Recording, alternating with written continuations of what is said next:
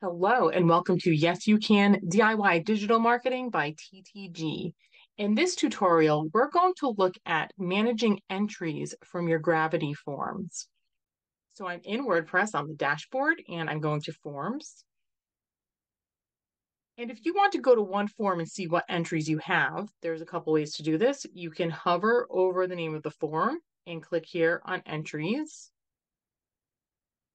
And it takes you right to your entries. Or, I'm going to go back.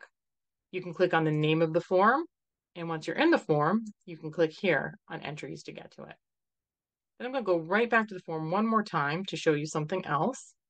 Notice when you are on the main forms page, it does show you how many entries, and I'll show you why this matters in just a moment.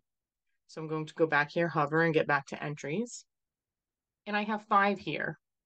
Something that we like to do at TTG is make sure that we're filtering out any of our tests that we did with the forms, because whenever we set up a form, we always test it to make sure that it's working properly before we go live.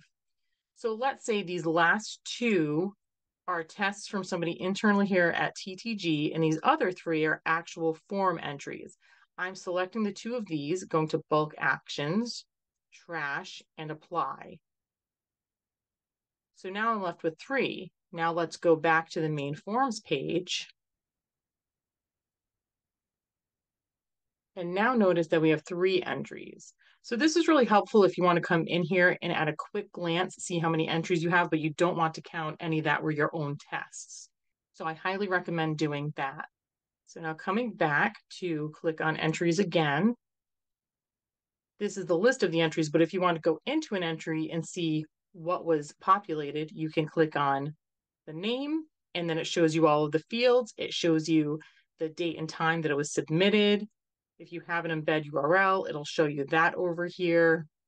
Now, if you want to export your entries, you come here to the left-hand panel under Forms, click on Import and Export.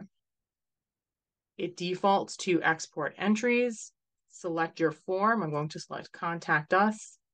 I'm going to select all the fields. You don't have to. You can choose just specific fields that you want. If you wanted to do a specific date range, you can enter this. Otherwise, it will be all entries. So I'm just going to leave that blank and click Download Export File.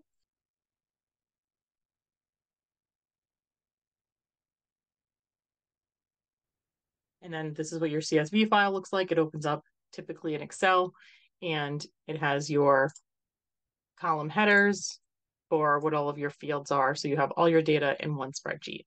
And managing entries is as simple as that.